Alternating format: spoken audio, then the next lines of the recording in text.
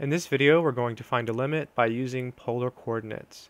So recall that in the polar coordinate system, x is equal to r cosine theta, y is equal to r sine theta,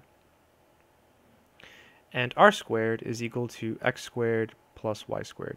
So in this problem, all we have to do is replace r squared with x squared plus y squared, or rather, replace x squared plus y squared with r squared.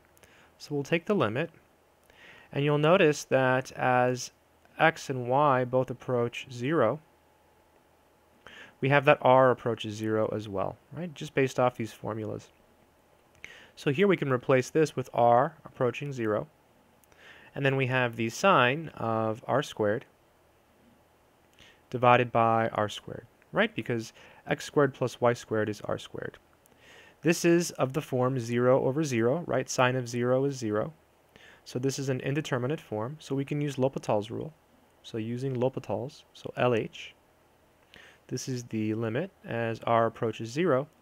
And L'Hopital says we take the derivative of each piece. So the derivative of sine is cosine, so we get the cosine of r squared times the derivative of the inside. So the derivative of r squared is 2r. And in the denominator, we take the derivative again, and we get 2r. These cancel, and so we have the limit as r approaches 0 of the cosine of r squared. And cosine is a continuous function, so we can simply plug in 0, and we get cosine of 0, which is equal to 1.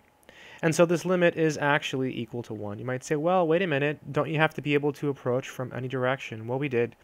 This limit here is completely independent of theta. I hope that made sense.